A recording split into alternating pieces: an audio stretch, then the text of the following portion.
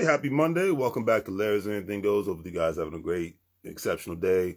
I believe it's the last week of April. So, hey, fourth month of the year, fourth month out of the year is already over with. So it is what it is. I had a great weekend. Finally got to see Corey Holcomb, got to see Lil Duval, got to see D-Ray Davis, and a lot of other great comedians. Nothing like getting you laugh on and just enjoying yourself and enjoying life. And I think that's one thing just like the last 2 years, I just did a lot of things I've never done before, and outside of working hard, because my prayers go out to Jamie Foxx and his family. I know that he's been, they said he had a stroke. Allegedly, I'm not going to get into specifics because I don't know all the specifics, and I don't like to put out false information.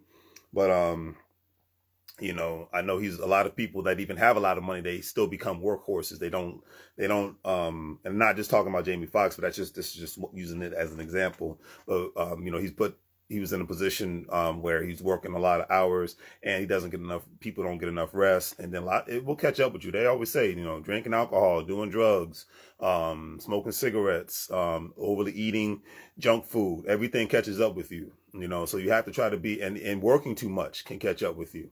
That's why you're supposed to be the workhorse in your 20s and 30s, and you're supposed to become more of a mental workhorse in your 40s and until the day you die and whatnot. And then hopefully that's why I said the best money move you can make is not just making money, but saving it and investing it, specifically investing it, because they always say you're not rich unless your money's working for you, period. The highest salaries on the planet mean nothing if your money's not working for you.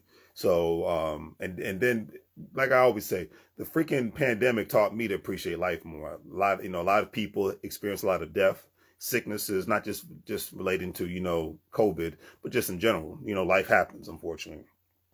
And I always say, when you pass away, when you know that this is the end, you're going to say to yourself, you want to have those, I wish I would have did this, I wish I would have did that. Whatever you're wishing you could have done that's within your power, I say do it. That's one. If I can leave you with a positive message, but just because that's why I do these Word of the Days. They don't get many views, they don't get many likes, but I do this because I like to put out positive energy. My shorts get the views, my lives get the views, my other videos that I put more time and energy in, they get the views and likes and comments. But I do the Word of the Day Monday through Friday because I want to put out positive energy. There's too much negative nonsense out here.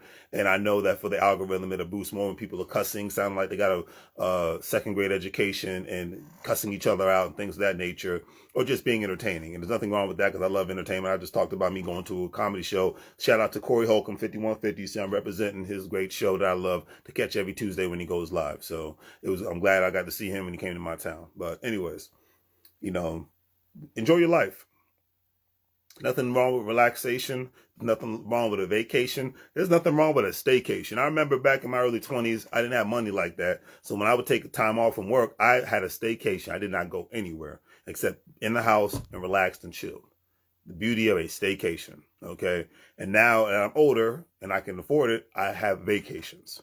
But I think this year I might even have I'm thinking of having like a 4-day staycation. It's been so long since I've done that, to just kick back and recharge and not worry about anything. So I think that's coming up too. I haven't done that in a long time, a staycation. So I'm not spending a lot of money. I'm just enjoying being in the home that I pay to live in, and being around my dogs and being around people that matter. So nothing wrong with a staycation either.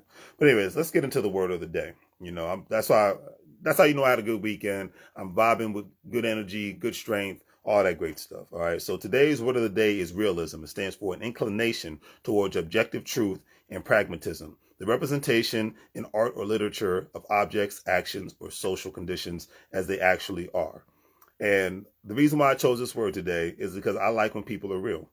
I always say, people from New York, DC, probably the realest people on the planet. They're going to be real with you and be straight up with you. Sometimes even quote unquote people from the hood are some of the realest people that you're going to engage with. And I love people that, whether I agree with their beliefs or not, if you keep it real with me, I'm going to keep it real with you, and we're going to move on. And if you agree to at least show me some respect, and I will definitely do the same in return. That's just one thing I got to take, definitely say out there. And I always take that into consideration when I'm dealing with anybody. But yeah, that's just, I like realism, and I implore everybody in a respectful and tactful manner, okay, and show some coof. Be real with people, but you don't have to cuss them out. You ain't got to get loud. You ain't got to raise your voice. You ain't got to get all belligerent and whatnot, but just be real with people.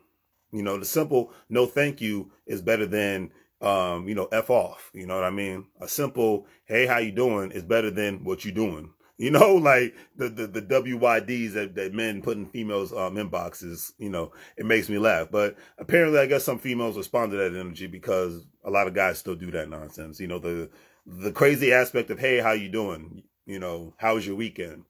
You know, how's your day going? You know, that's becoming a thing of the past and whatnot. So I just find that funny. I always find it interesting when I see guys try to hit on women. Like I saw that at the comedy show, you know, guys chasing around. Any woman that was walking by themselves, they were chasing them around like it was a nightclub. And then even people came to the comedy show like it was a nightclub. I'll leave that, you know, that's another story for another day. Today's quote of the day is by Chainz. He says, I encourage everyone to pay attention to the issues that matter to you. From jobs and the economy, to educations, our schools, to criminal justice reform, whatever it is that you care about, make sure you use your voice. And I agree with that situation because, you know, we're in the political world. I don't care what side you're on. I think both sides are full of it. But in the political world,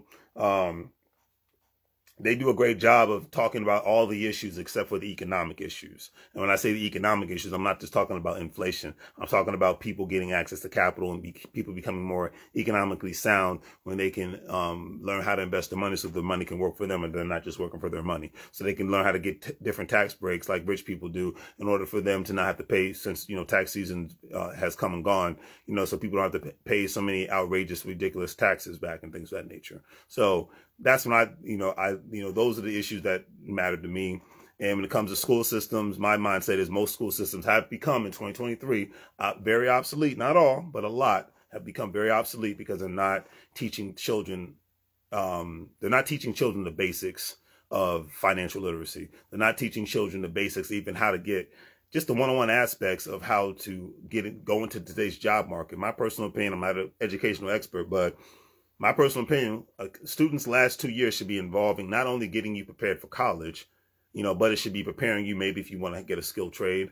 Maybe it should be preparing you for, and whether the school district does the trade program or contracts, the school district can contract with a company that does tradesman work and things of that nature, beautician, you know, hairdresser, or whatever have you, anything that's on a trade level and IT, things of that nature. When the schools partner up with corporations or do whatever they have to do in order to ensure that they are creating a robust workforce, then that puts people in the driver's seat to do that great stuff. And then when it comes to people learning investing, when it comes to people owning their own businesses, that's when they can go to the internet and go from there and find all these great online institutions, like a Biblehood University, EYL University, and a Black Business School and things of that nature, or any other school that might be out there.